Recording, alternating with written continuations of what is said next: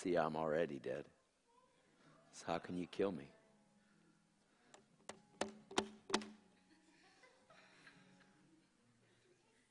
I've already given everything. It's not about me. It's not about you. See, I'm so free from me that I'm free from you. Because you don't determine my day.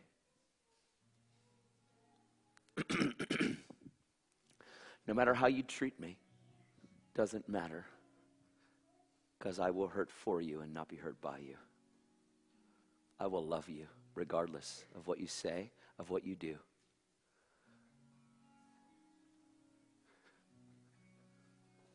See, I live in the fire. The fire's not the issue. It's who's in there with you. Why is the fire the issue? The boys were in the fire.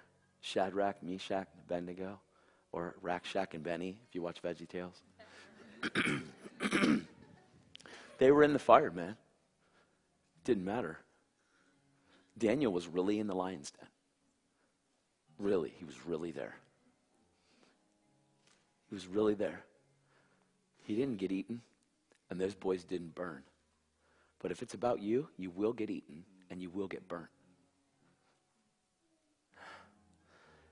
What does it mean to really give up? What does it mean to really surrender?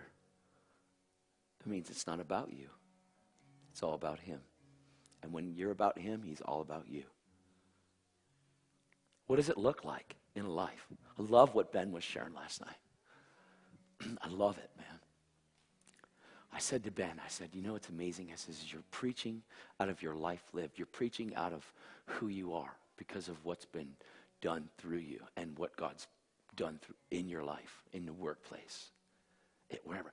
Man, it's like David was an amazing, mighty warrior, man.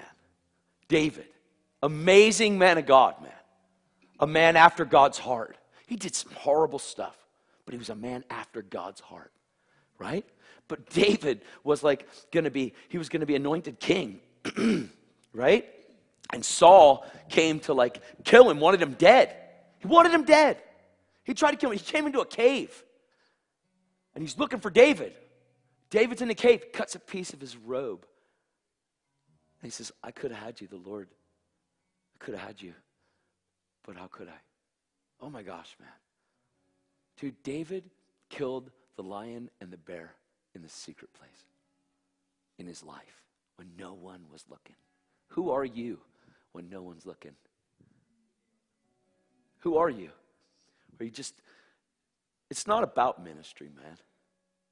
It's about your life. It's not about, I'm going to talk to you about faith because I don't know anything else. My whole life is a faith walk. It's faith, man. But it's not faith in me. It's faith in him.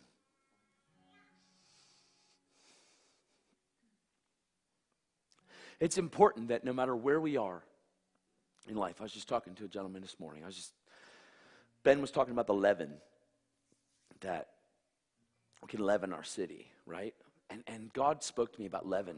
You know, he's been always speaking to me about that. Because a woman, she hid, she put a measure and it leavened the whole lump. 3 measures, and it leavened.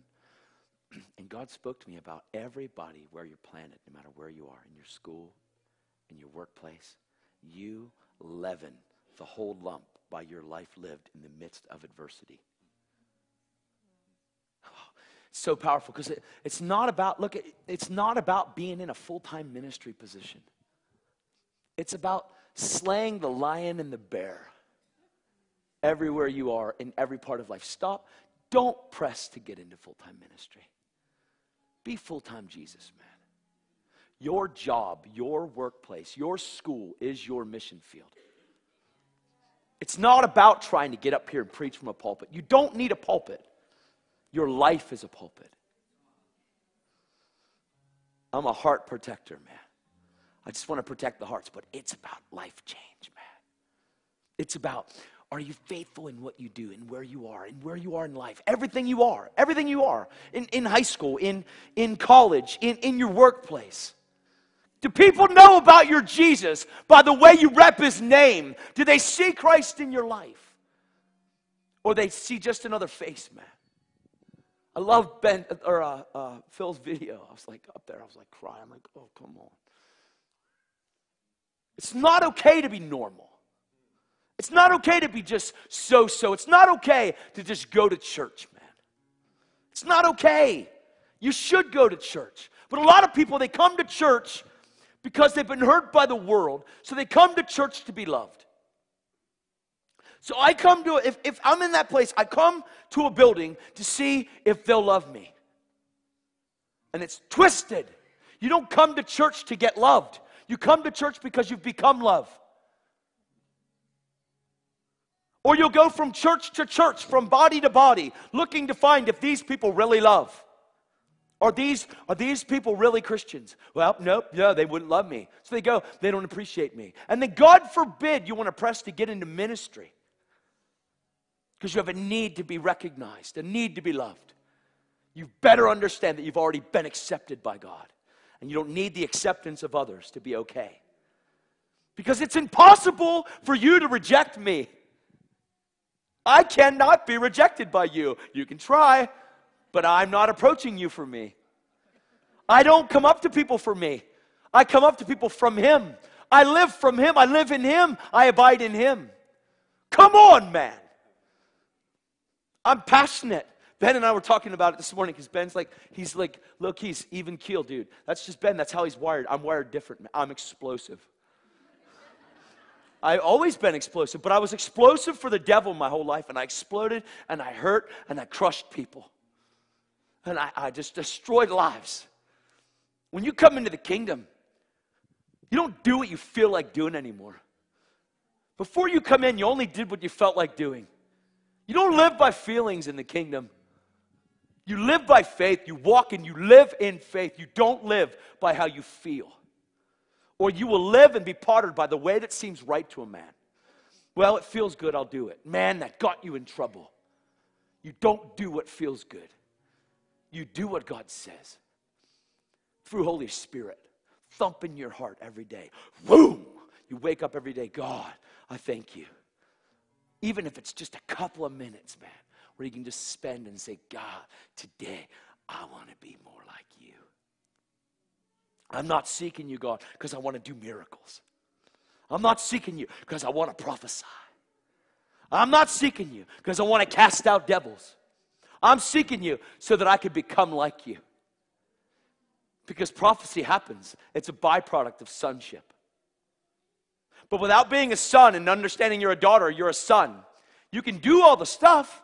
You can still heal the sick. You can still have faith to heal the sick, but live in condemnation. Not okay. God wants to raise up a bride that would live their life and be so powerfully awesome in character that it's unprecedented, that the wisdom that you carry in your workplace is so rocking that the people around you are intimidated by you, fear you because of the Christ in you, and are scared to say things about you because of your life lived. Not because you're a Christian, a good confessing Christian and a good scripture quoter. It's not about your quotation of scripture. If your life doesn't line up to it, it doesn't matter what you say you worship. The world has heard it, man. They've heard it. They haven't seen it. They've heard it. Come on, man. In 2 Corinthians 3, it says this. It says, it's amazing because it starts out and it talks about righteousness and condemnation. It talks about the ministry of Moses, that he was given the ministry of condemnation, and it had glory. That's what it says. It had glory. And it was death written on stones. The ministry of condemnation. And then we've been given a different ministry. It's the ministry of righteousness, which has much more glory. Mucho. Mega. Amazing glory. That's what we've got. And then it goes down through, and it talks. It says Moses' base, was veiled. And that's where the ministry, he came down off the mountain after getting the law, and it was like glorious. And his face shined because he spent time in the presence of God, and it was amazing. And the children were like, dude, cover your face. It's freaking us out, man. So he did. And then the glory faded. And he could take the veil off. And it was gone. It says the Lord is the Spirit. I think it's in 2 Corinthians 3:17. Lord is the Spirit, and where the Spirit of the Lord is, there is freedom, liberty. And we all, with unveiled face, beholding as in a mirror the glory of the Lord. Without a veil on, we're looking in the mirror, and we're seeing who we really are. It's Christ in you, the hope of glory. It's Christ in you, the hope of glory, man. Looking in the mirror, Christ in you, the hope of glory, being transformed into what? Into the original image that God created us to be in the beginning. Man, redemption, the gospel is so much more than just getting to heaven. The gospel gets the hell out of you. For real. The gospel gets heaven into you and pushes the hell out of you so that you can actually be heaven on earth. The gospel is amazing. The gospel says, redemption says that God has brought Todd back into the original image that he created me to be in the beginning, as if I never ate the tree. That's how God sees me. So when I look in a mirror, that's what I see. I don't have a veil on. I look in the mirror and behold the glory of the Lord. Christ in me, the hope of glory. Oh, wow. And I'm being transformed into what? Into the original image that God created me to be in the beginning. And I'm moving from glory to glory, not from bummer to bummer. I'm moving from glory to glory. From one place of glory to another. That means in your school, man. You move from glory to glory. You move from glory to glory. In your school, where everybody's against you. And everything is against you. And odds are against you. And not as many people are Christians. And lots of people are wicked. And they're doing twisted stuff. And on your job, there are people that are making jokes about people. And you're a Christian. You're a man of God. So you don't laugh with them. Oh, man. If that thing hits your heart and you're at work and people start making fun of people and you can't join in and you're so convicted of where your heart's at, you're so convicted that you couldn't laugh, that actually makes you cry because you can't believe. Oh, I promise you, man, this is so possible and so amazing. See, I live this, man. I'm around people just like you. I'm not in some bubble. I am. But I'm not. I am in a God bubble, dude. Everywhere I go, it doesn't matter what people think. I'm me. God's created me in His image, and I realize who I am. I see who I am. And I hear the scripture, and I see it, and I do it. I hear it, and I do it. I read it, and I'm like, yes! And I do it. And if it doesn't work out, I do it again. And if it doesn't work out, I do it again. Doesn't matter. Why? Because His word dominates my experience. Doesn't matter what I've been through or what I've gone through or what people have done or haven't done. That's not my potter. I'm pottered from the inside. The rule of God's government is set up His camp inside of me, and He likes it. And He works itself through my flesh, through my body, with fear and trembling. Salvation gets in and works itself through your members with fear and trembling and starts to shake everything, starts to potter everything inside, where you're squeezed and molded by the Christ in you, and He molds you from the inside out. I beseech you, therefore, brethren, to offer your body, your whole life, as a living sacrifice, which is holy and acceptable before God. That means no parts out, all parts in. Every part of you is His. None of you is yours. Oh, this is really powerful, man. It'll change your life. Man, I was a drug addict my whole life. All I did was destroy people's lives every day. So all I did was manipulate and maneuver to get my way. And Jesus set me free from me. The gospel sets you free from you. So it's no longer about what everybody else is doing. It's no longer about what everybody else is thinking. It's no longer pointing the finger at other people saying they need this and they need that. It's about you becoming love and you becoming light to such a way that everyone around you sees your life and they're so freaked out by you that people, one by one, of family members come to Christ. One by one. Why? Not because of your good preach. Not because you share a good gospel, but because you live your life in such a way that the passion of your life is contagious. Come on, man. This is amazing. Where everyone around you gets wrecked by your life. Are you okay? Dude, this is about to get intense. It's already there. Because Christianity is a full contact sport. Really is. It's contagious, man. It is the fire of God. If I poured a gallon of gasoline on you and lit you on fire, would you really care about what other people thought? If I brought you up here, put gasoline on you, and you could be as shy as you want. Are you really going to care at that point of what other people around you think? Guaranteed not. It's not going to matter. I'm looking foolish. It's not going to matter. You're burning.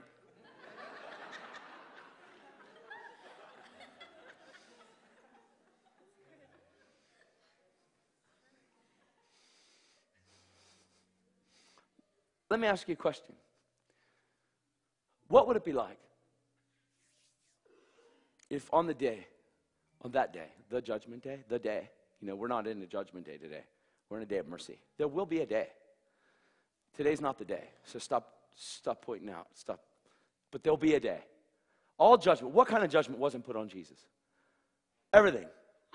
On Calvary, right? So we're in a day of mercy where Jesus was given the ministry of reconciliation, reconciling people back to a Father, not imputing the world's trespasses against them.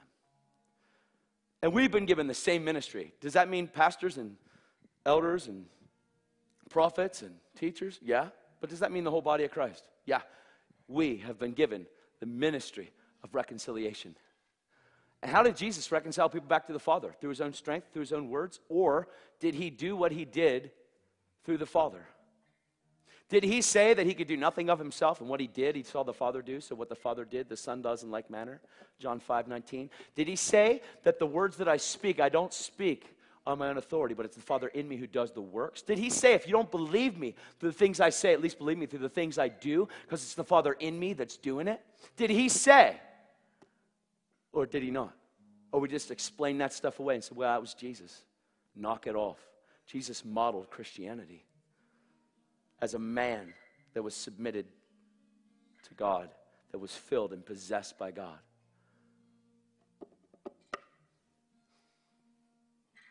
See, Revelation 12:11 is very powerful. It talks about overcoming the enemy. It says that you have overcome them, little children. Everybody understands the first part of the scripture. Not everybody gets the last part. It says, you have overcome them by the blood of the Lamb, by the word of your testimony, and that you love not your own life unto death. You can't overcome the enemy by just the blood and by just the word of your testimony, because selfishness will kill you. Selflessness is in righteousness. Selflessness is in the Father, is in the love of the Father. Jesus lived a selfless life. He laid it all down, man. And greater love hath no man than to lay down his own life. The greatest love of all is to lay it down. What does that mean? That means it's not about you. Come on, man. No joke. This thing's amazing. It's on. Oh, I promise. It's so good. I'm going to read to you. Thanks for keeping playing forever. Don't ever stop, man. It's awesome. It really helps. It's just amazing. Jesus. I was going to read a couple of sections of Scripture. You don't have to turn there. I got it quicker.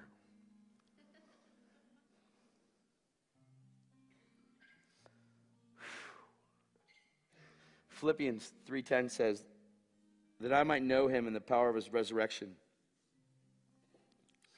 And we all want the power of his resurrection, but we don't like the next one. It's the fellowship of his sufferings. We're like, oh no, I want the power of God, but not the fellowship of his sufferings. Oh, easy on that. I'm ready for the power of God. Come on, I want the power. Luke 14:26-27 says, if anyone comes to me and does not hate his father and his mother, his wife and his children, his brothers and his sisters, yes, even his own life, cannot be my disciple. Whew. That's heavy, man. God, hate? Hate? This is about love.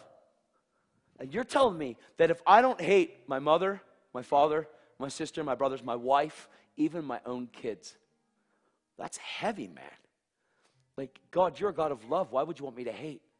God spoke to me. I'll never forget the time he spoke to me. He said, you know, Todd, it's not that you despise them.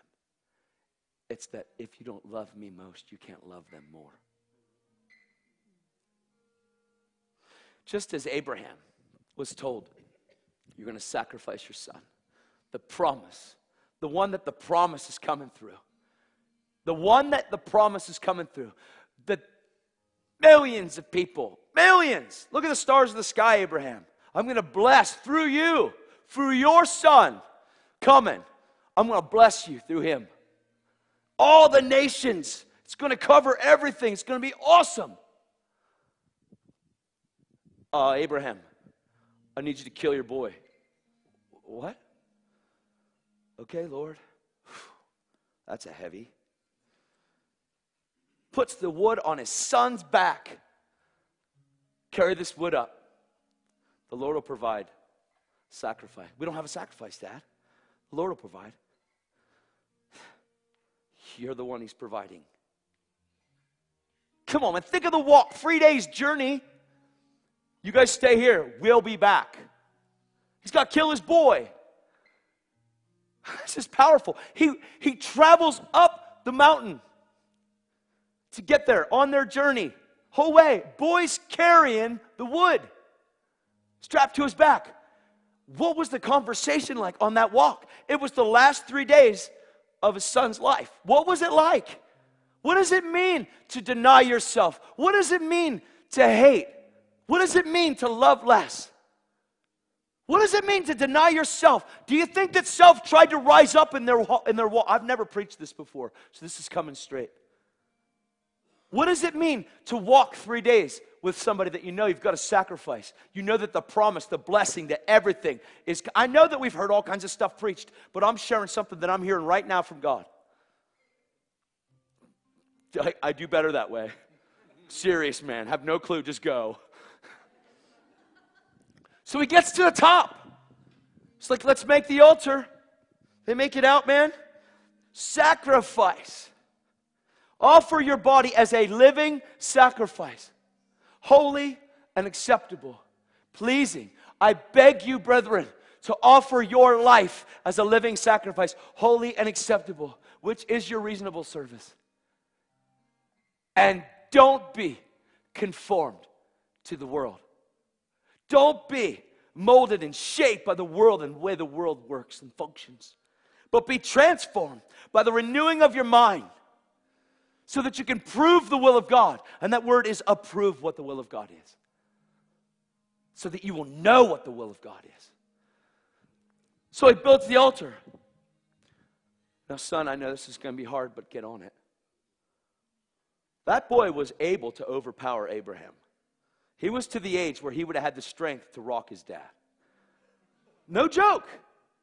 What does it mean to lay down your life? What does it mean? What kind of a person would you have to be the one that crawled up on the altar knowing that you were the sacrifice? What kind of a person would it take before Jesus? Dude, that's crazy that Abraham was going to strap his son down. Dad, what are you doing? God told me, you got to go, son.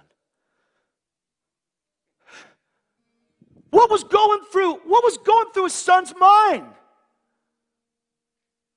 What was Isaac thinking?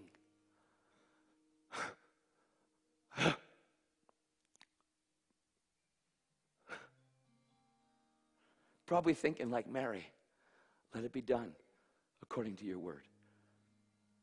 Come on, Abraham. Think of what was going through. He's going to kill his son that every blessing is coming through. Come on, man, think with me. Just join in with me and just think about what is going to happen here. Don't do it. Ugh. The son's like, what? There's a ram in the bush. There's your sacrifice. Come on, son. Help me get that ram. Oh my gosh. Dude, think with me. What does it look like to hate your own life? What does it look like to love God with everything you are? What does it look like to love God with your whole life, with everything you are? With all your soul, with all your strength, with all your mind, with everything you are? What does it look like? What does it look like to full-on surrender everything that you are, holding nothing back? Because God is really your provider. You know, we say Jehovah Jireh, it's the Lord your provider. I understand that. But I looked because I was just in Israel. And I looked up the definition because we were trying to get into the Dome of the Rock, which is illegal unless you're Muslim. I looked at it, and it's the promise, you know. And it's, what does Jehovah Jireh mean? You know that part of the definition is the Lord will see to it. The Lord will see to it. He will see to it. So what does it look like to hate, to love not your own life unto death? Let me read another. You guys okay? Oh, it's so good. Jesus, come on. Mark 8:34 through 38 says, when he called, after that, cannot be my disciple, in verse 27 of the first one in Luke. It says, whoever does not bear his cross, come after me, cannot be my disciple. Mark 8:34 says, when he called his people to himself, his disciples also, he said to them, whoever desires to come after me, let him deny himself, take up his cross, follow me. Whoever desires to save his life will lose it, and whoever loses his life for my sake and the gospel's sake will save it. What will a man give in exchange for his soul? Whoever is ashamed of my words in this adulterous and sinful generation, of him the Son of Man will also be ashamed.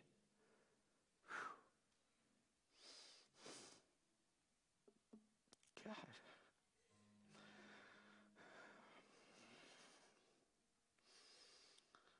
It's just all over this. Matthew 16.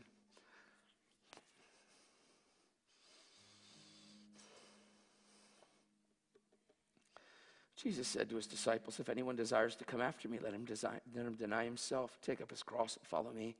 Whoever desires to save his life will lose it, but whoever loses his life for my sake will find it. What profit is a man if he gains the whole world and loses his own soul? What will a man give in exchange for his soul? The Son of Man will come in the glory of his Father and his angels and reward each one according to his works. Luke 9:23. And he said to them all, if anyone desires to come after me, let him deny himself, take up his cross daily, follow me. Whoever desires to save his life will lose it. Whoever loses his life for my sake will save it. What profit is it to a man if he gains the whole world and himself is destroyed or lost? Whoever is ashamed of me and my words, of him the Son of Man will be ashamed when he comes in his glory and in his Father's glory and all of his holy angels.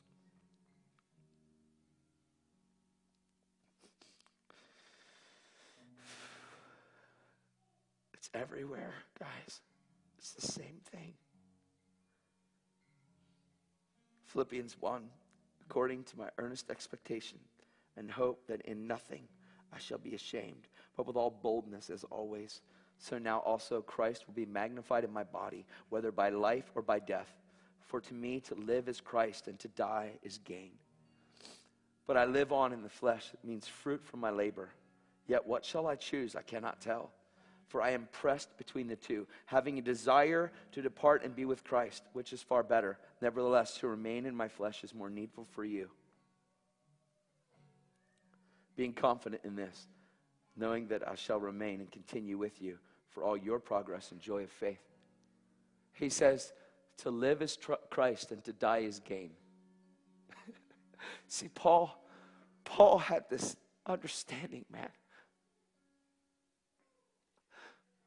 that he needed to lay everything that he was down on that altar, man. And just give up, surrender everything to God. Everything that he was. Because you can't hold on to you. You've got to just let him have you. You won't make it. You'll be crushed. You'll be destroyed. There's no way for you to make it holding on to you. Any part of you. There's no way. You can't make it.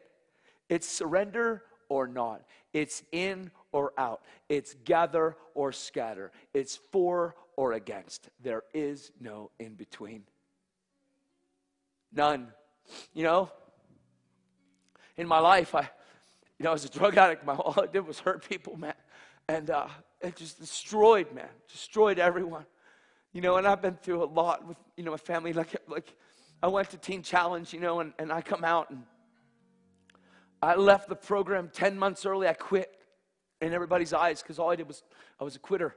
So like what you have to do when you position yourself that you're going after God is you have to never allow what people don't see to influence what you do see.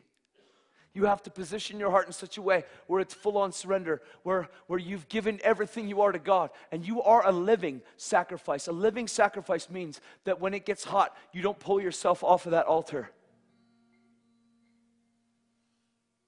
The trial is okay. You can deal with it. You can handle it. God never allows you to be thumped on more than you can bear. And even though it seems like we can't bear it, the only reason we can't bear it is because you're still alive.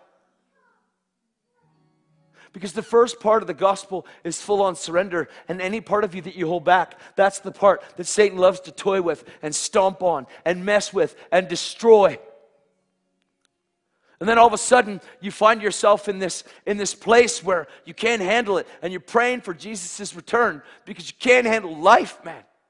Because your family is this, and your people are this, and your work is this, and nobody appreciates you, and nobody sees your value, not realizing that you've already received your value from God, where God says that you are accepted in the beloved, and it's impossible to be rejected. It's a full-on thing. You either surrender or you don't. The process is getting you to surrender. Because when you give up, when you submit to God, the devil's already resisted. You have no strength to resist the devil.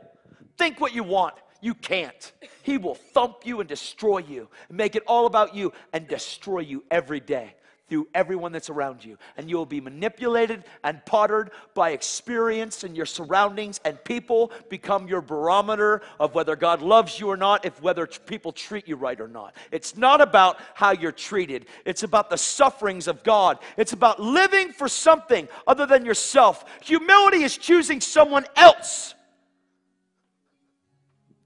So I come out of Teen Challenge, and they come to my wedding. Because we got married. I couldn't live with my wife, or my girlfriend, because my heart was changed. We lived together for 9 years. My testimony is on Sid Roth. You can watch it. I can't share it all right now, but it's powerful. And I leave 10 months early because of an encounter I have with Jesus. And everybody doubts me. There's only 2 people on the earth. 3. My daughter, my girlfriend, and Pastor Dan. 3 people that believe that this is real. And everybody else, everyone is against me. But it doesn't matter because God is for me. Not everybody's going to understand your change. People have heard the talk, they haven't seen the walk. Lots of people confess. My family, man, hardcore. On my wedding day, we invited them. You guys can come if you want. We're getting married. We're going to get married Sunday morning. You got to plan a wedding. What do you mean you're going to get married? You got to plan this, you guys. Weddings are something to be planned. So, no, you guys don't understand. This is a covenant. What do you mean covenant? This is a wedding. This is a life.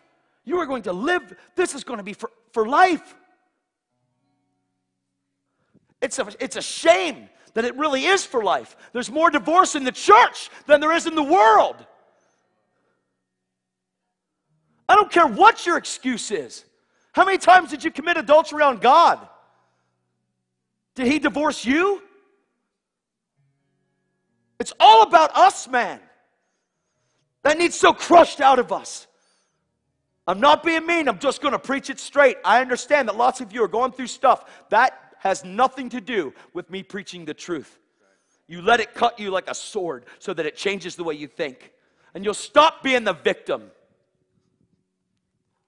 We counsel people. We say, oh, you deserve better. Shame on you for saying that. Because you don't deserve better. You deserve hell.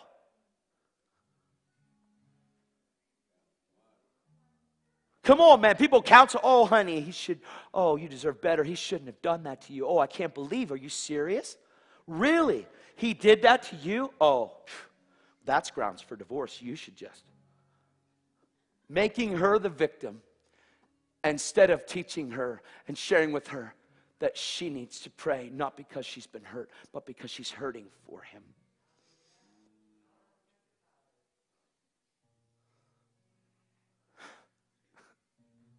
What are we doing? Who do we really serve? Do we serve our emotions? Do we serve our feelings? Or do we really serve him? Come on, man. This is touchy-feely stuff. You start touching on this stuff, and it's like, oh, yeah, well, you don't know what I've been through. No, you don't know what he went through. You say what you want. It doesn't.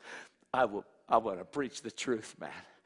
Because I'm tired of seeing a bride that doesn't know who she is. We can actually walk in the power of God. Faith that we're free from us. It's where our life is radical. So, my wedding day, my wife's mom's there crying. My wife's stepdad is there, angry man. Her mom's angry man. My family's angry. Everybody's angry. I destroyed their life. I hurt everybody. Her mom comes up to me after the wedding, and I said, I just want to thank you for coming. I can't believe she married you. I said, Mom, you'll see. You'll see. Please don't tell me about this Jesus. Not Christians. None of them. Stepdad, you're a loser and you'll always be one. You don't fool me. At my wedding. You know what I said? You'll see. I love you. Get the blank away from me. That's what he said at church. I said, oh, I love you, man. You'll see. Went down the line. Thanks for coming. I can't believe she married you. Oh, I love you, man. Bless you. So nice for you guys to be here. Thanks for celebrating this day with us. You don't understand. See, we didn't plan. We did it in between services. First and second service. The whole church is against me. My church that I went to. Because they all know the drugs. They all know the horrible stuff. They all know. Because for the 5.5 months before I went, horrible addiction, man. I mean, I hurt everyone. I destroyed everyone's life, man. I manipulated, I maneuvered, I asked for money, for drugs, I stole from everyone in my family. Everyone.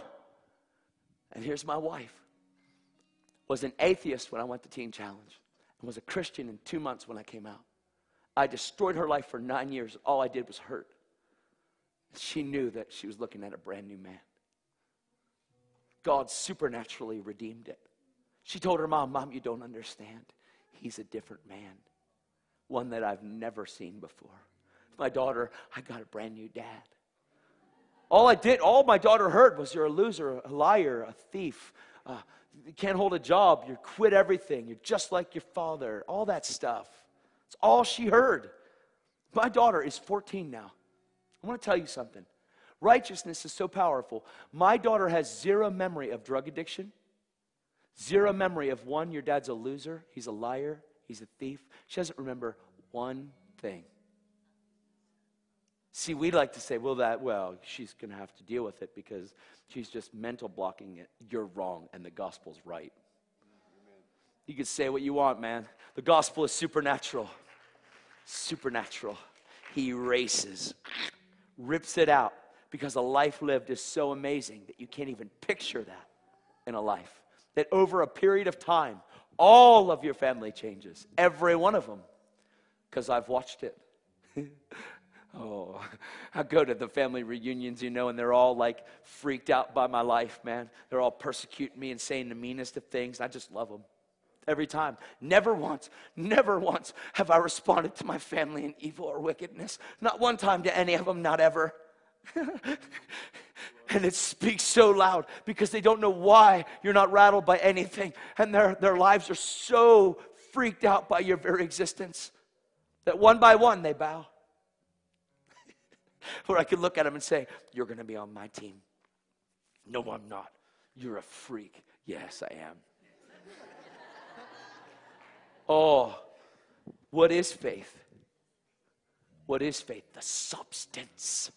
The substance of things hoped for. The evidence of things that you don't yet see. God spoke and it was. It's time that we rise up and be a declaring bride. One that believes that she is who God says she is. One that believes she's blameless. One that believes she's spotless.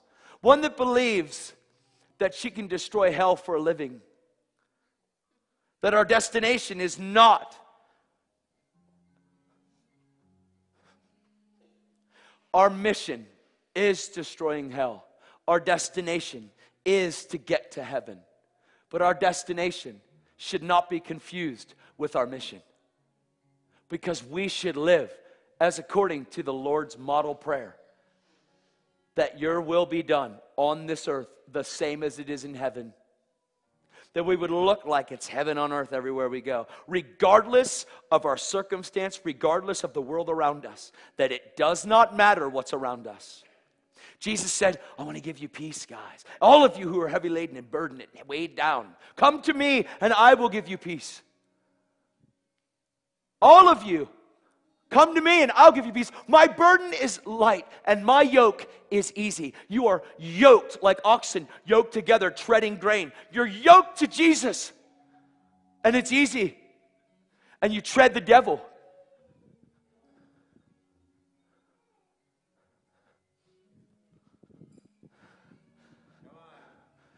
Listen, man. This thing is a call to war. It's a call to the reality of who we really are. It's a call to who we really are. It doesn't matter what people think. It doesn't matter what your family thinks. It doesn't matter what your job thinks, what your employers think, what your school thinks. It doesn't matter what the superintendent thinks of your school. Why? Jesus is bigger than all that stuff. It's okay. It's okay if the baby cries. It's all right. You guys are okay. Don't be distracted. It'll stop.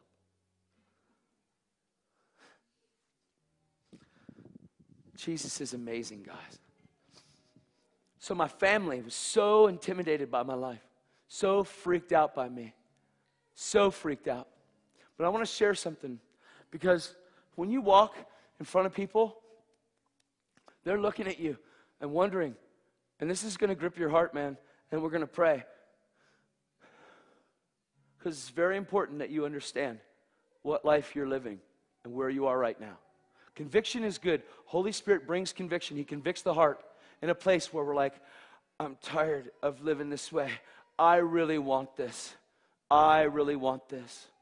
God is like making decisions in people's hearts about God really wanting this, about you really wanting what God wants. And God wants you to influence your family, wants to influence your culture, wants to influence your school, wants to influence like everyone around you, to where your family reunions aren't a bummer anymore, where they're powerful in God, where you're not influenced by what your family thinks or what your family says. It's the power of God. Why are we not ashamed of this gospel? It says it in Romans 1:16. Pay attention. Romans 1:16 says this.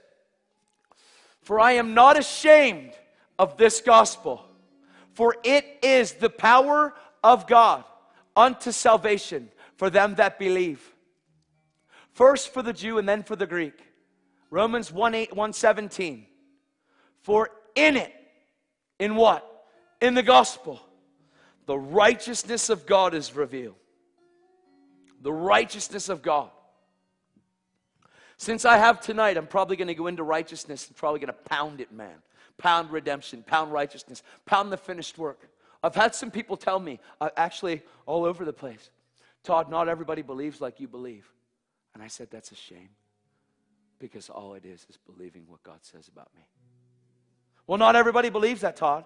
I actually had a minister get so angry at me. So mad. Because one of her people she's been dealing with for 3 years. 4 years, 3.5 years. Was told that she went home and she was free after a night she came. And her pastor came with her. And she's totally free. I tried to tell my pastor about what you shared last night. I am so free. I wanted her to understand why I'm free. And I told her it's about righteousness. It's about the finished work. It's the finished. It's finished. She goes, I'm so thankful I'm free. Pastor jumps in, gets in front of her. She goes, yeah, I wasn't here last night. Have you ever heard of this and this? And she started to talk to me about these programs and these ministry things. I said, yeah. Have you ever heard of this well-known church? She said. I said, yeah, of course. I'm friends with people there. She goes, well, not everybody believes the way you believe, Todd. Angry.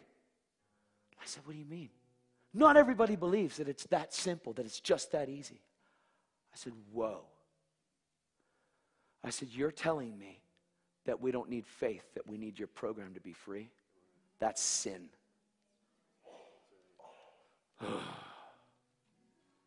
Oh, I confront that stuff because it's the devil. It's not your program. It's Jesus Christ and Him crucified. That's demonic. That means that people need you in order to be free. What is that? You're not Jesus, dude. He's Jesus. As a counselor, you don't counsel people to depend on you in order to be free. You bring them to relationship with Holy Spirit because they cannot depend on you. And you're actually getting your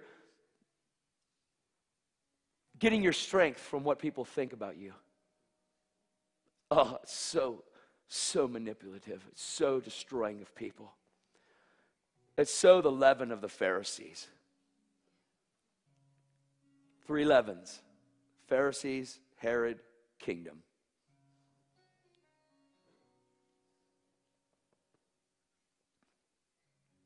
And I said, all I did was preach the finished work of the cross. You know, Paul said, I wouldn't dare boast in anything except Jesus Christ and Him crucified. And he knew everything. He was really smart. Brilliant. He said, I count it all as dung. Poop. For the sake of knowing Him. Oh, dude, this is really important. I am very, very concerned because there are a lot of things out there that are outside of the finished work, trying to get people to a place of freedom when it's the cross that it is finished. It is the message of Jesus Christ and Him crucified that frees people from themselves. When they find out that everything against them was tacked on a tree, that the handwriting of requirements was wiped out, that He made a public spectacle of the devil, a laughing stock of the principalities, publicly on a tree, and you realize what the tree really did, you will be free. Because freedom is in the cross. Freedom is in Jesus Christ and Him crucified. Come on. He was crucified because of our offenses. The first punch, wham! Second punch, raised for our justification. Bam! Second punch, 1-2 punch that knocked the devil down.